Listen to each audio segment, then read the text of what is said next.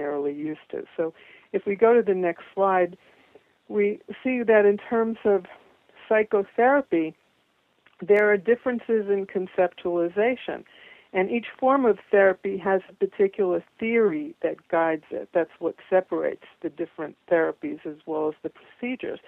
So, for instance, with psychodynamic therapy, we're looking at the notion that the foundation of the pathology are intrapsychic conflicts, and the treatment procedures that are used include transference and a verbal working through of these past experiences that would be causing the basis of these conflicts.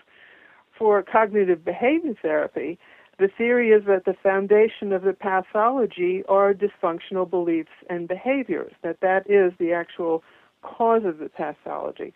Therefore, the treatment is the direct manipulation of the beliefs, challenging the beliefs, trying to get the client to have change from their irrational beliefs to positive ones, or changing behaviors. So, for instance, with exposure therapy, having the person maintain concentration on the event that's disturbing and not allowing them to think about anything else or to stop thinking about it, because that would be considered avoidance, and that they feel would be encouraging the pathology, that the avoidance of the behavioral avoidance is what keeps the pathology intact, and that changing that behavior will change the traumatic response.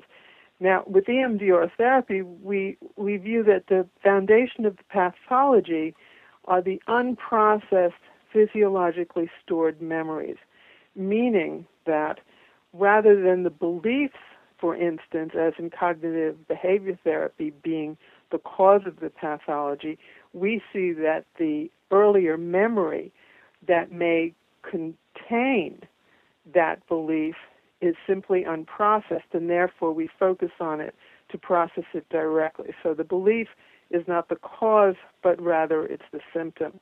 So the treatment is accessing and processing the memories that are encoded, processing the triggers, meaning the current situations that cause the disturbance, and incorporating positive future templates into memory that will allow for more adaptive functioning.